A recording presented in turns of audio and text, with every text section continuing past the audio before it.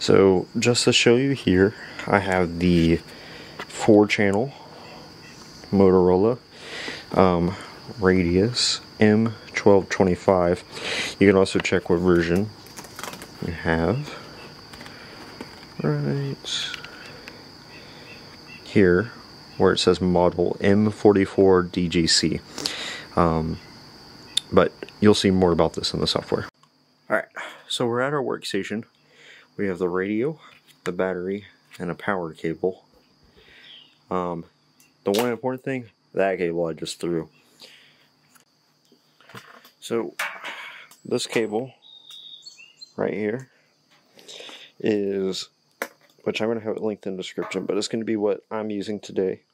It's one of these FTDI little USB chips. I got it from that Blue Max 49er. You can see it's USB to the jack, the microphone jack on the Motorola. You'll need this. There's like Repeater Builder will tell you not to use stuff like this, and I can agree. Use a serial port if you can, but if you have access to a serial port and a computer that can run the serial port, you probably don't even need this video. So pick up this, works with modern hardware, and I'll show you how to get it working. Alright, here comes our homework. We're going to hook this radio up to power. See, I brought my car battery up here because I don't have what I need to hook the radio into the wall, and the wall isn't going to supply the right voltage. So highly recommend, if you don't know anything about electricity, even if you have the stuff, just bring your car battery, because it's going to work with your car battery. It's 12 volt, it's got enough power, etc. So take your car battery out, bring it up here. But the way we're going to make this work, Scotch tape.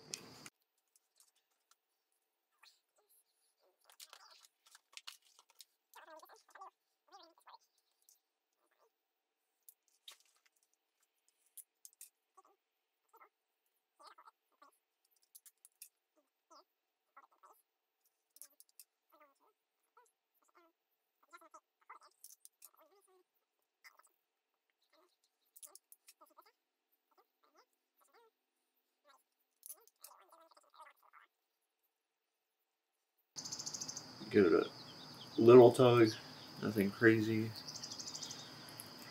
We don't want to pull it off, we just want to make sure that the wind and whatever's not going to knock it off. Alright. In case I cut that last part out, all we're doing is taping down the terminals and securing it with another piece right there. So tape there and there. And that makes the whole thing kind of stay together. Now, ignore the mess. Had a house fire. So my setup is kind of outside. But what's important here is I'm not going to plug this radio up until we complete this next step. And this next step is the hardest. It might even be a separate video. So here's probably the hardest part, is setting up a, and this is very important, emulator. The RSS software will not work with virtualization. We actually have to trick the computer into thinking we're on a different kind of computer. So I'll show you what that means real quick. And I'm going to supply these files below, and you can try them. I can't promise that you'll work. So I'm going to supply the files. If they don't work, this might either be included in the same video at the end, or included right now, or I'm not sure how I'm going to do this yet, but you're going to need to set this up. But I'm going to go over this now. It's either going to be in this video or in a different video. Check the description. So, to set up our emulator, I recommend going with a socket 8 machine with this Asus like motherboard with an Intel Pentium Pro. I'm running 90 megahertz. Simply because I know the software likes slower CPU, so that's why I'm running 32 megabytes of memory. And then for display, we're running the S3 Verge timing stealth. I think it's pretty high end or something, but it's just what I know works. This is currently what I got. Running the standard PS2 mouse, 2 button, the ISA16 Sound Blaster with the PNP, all 32, running these. For network, I'm running the Slope card with AMD PCNet.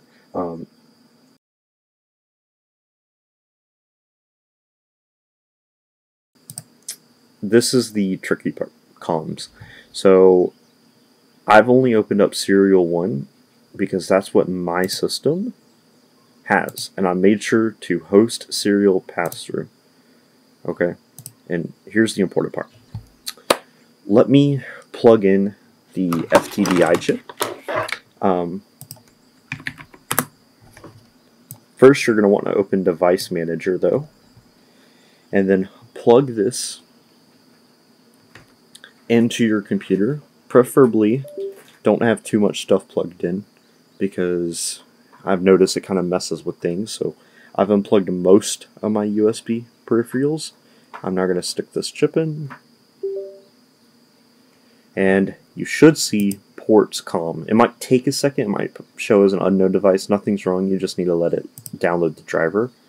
Mine's already set up for COM1. If yours isn't, right click, Properties, and we're going to go to Port Settings, Advanced, and change that number to something that isn't in use but is COM1 through 4.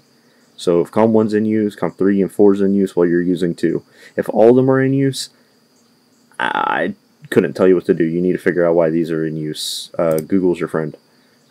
Here's all my settings. Should be default. I didn't change anything. Same with this. Worked. But COM1, that's important. So because mine's on COM1, serial port 1 pass-through. If yours is 2, you need 2. I wouldn't do any more than you have to, simply because I don't want to confuse things, and I know this is the right port.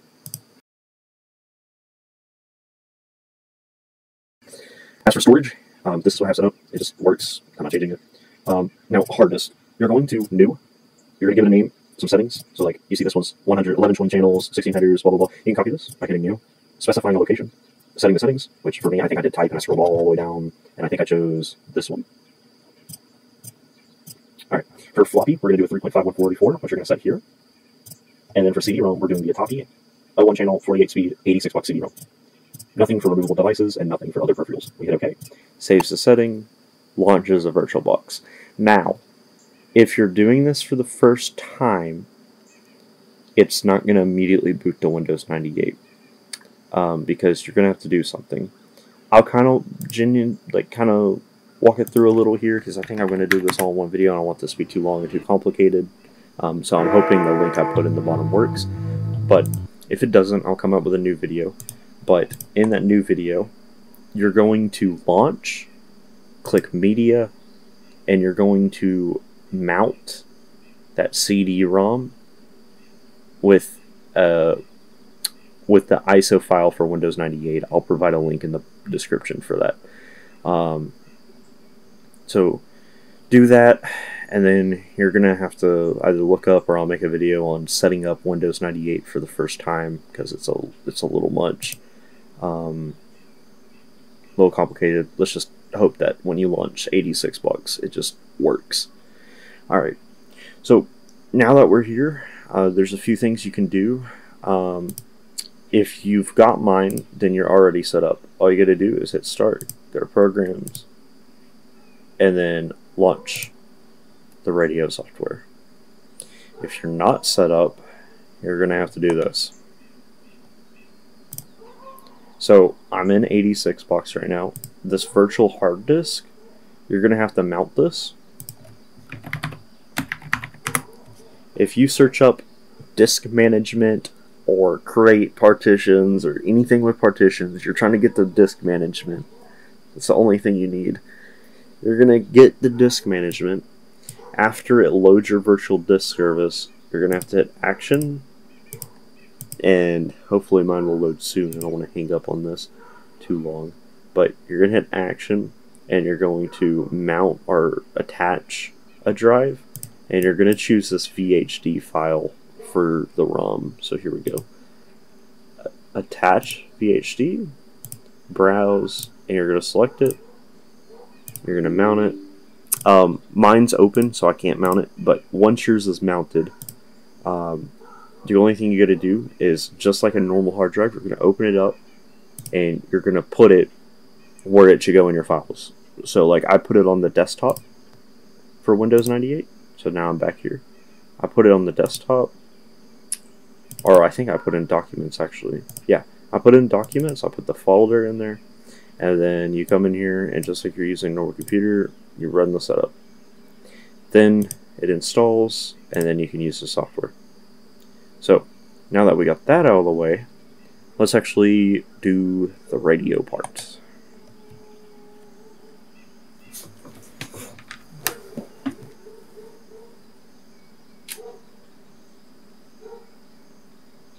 Here.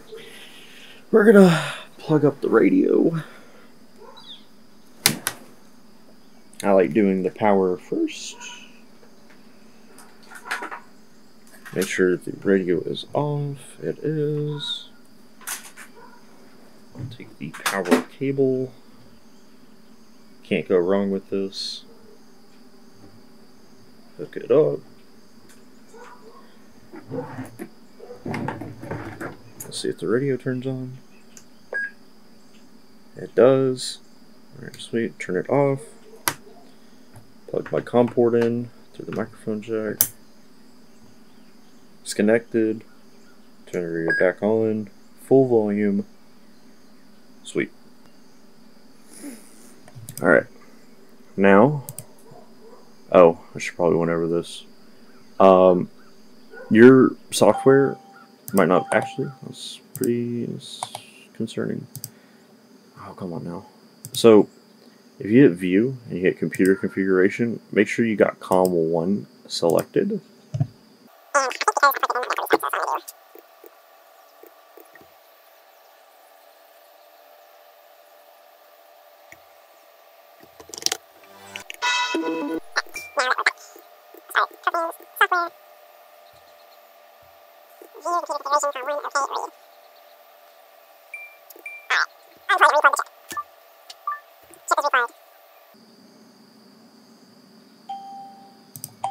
Alright.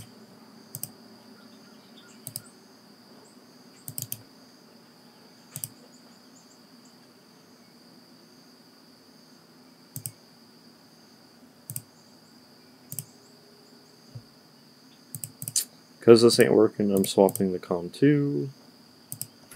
Plug in. Turn the radio off, back on. We're on COM2. We're going to launch the box, immediately open settings. I'm going to do this, make sure that I COM2 and host serial pipe through. Hit OK, save. Loading back up the software, and you're gonna have to troubleshoot this. I mean, it's just the name of the game.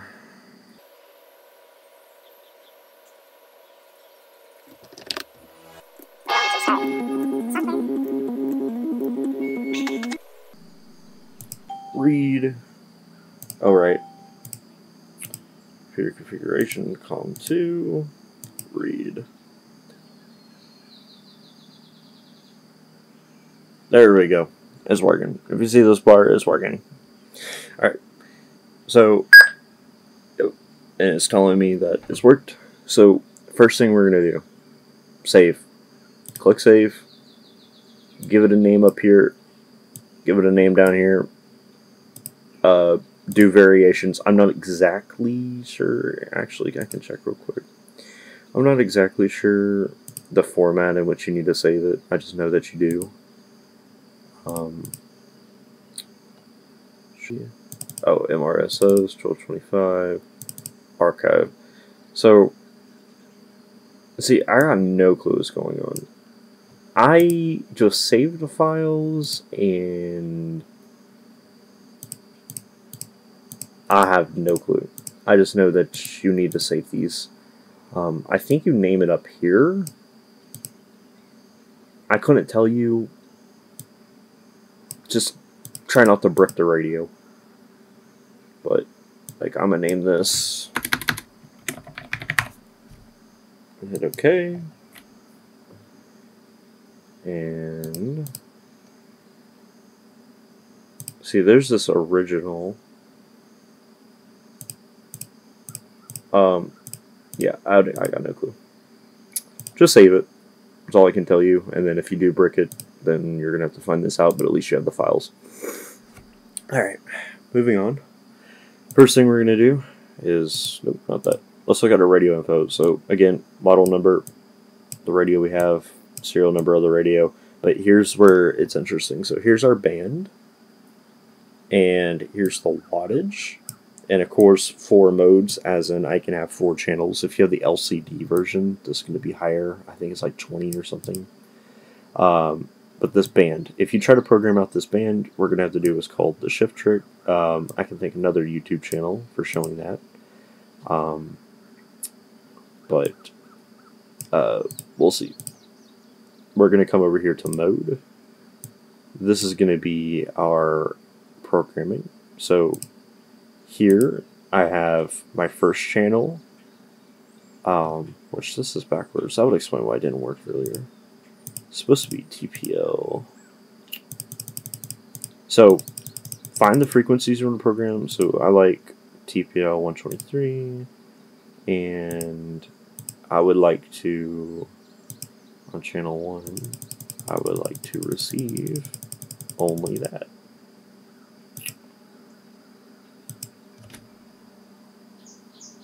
Or, wait, no, that's not backwards. I had that right.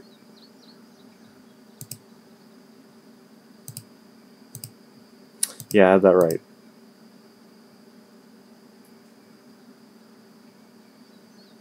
Wait.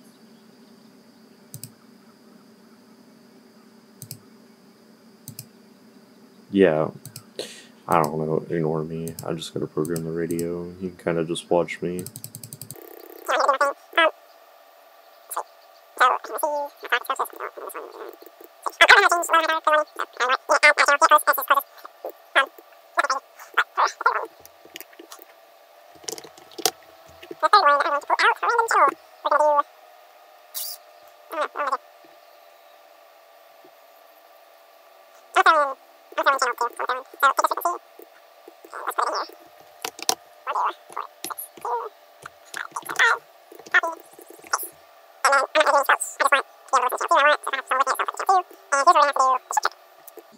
Now, once you have that, I recommend saving it again, just to load it up in case your radio crashes and you know it used to work. I don't know. But what I do know is we're going to hit program radio. It's going to write radio should beep.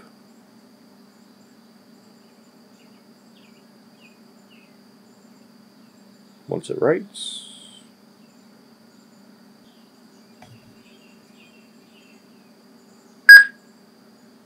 it beeps. We're now going to shut everything down.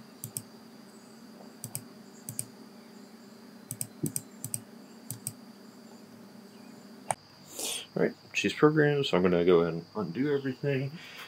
Take out the chip. Turn off the radio. Take out my thing. Put my cable where it goes.